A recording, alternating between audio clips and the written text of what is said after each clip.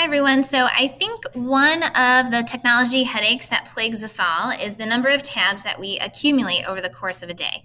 There's so many different tab organizational systems out there, but there's one that's new to Chrome that I wanted to share with you.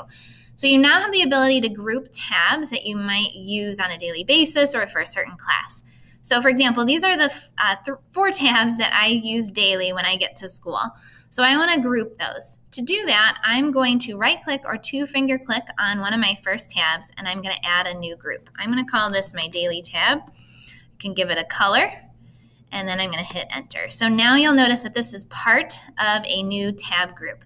I'm going to add all of these tabs to that grouping.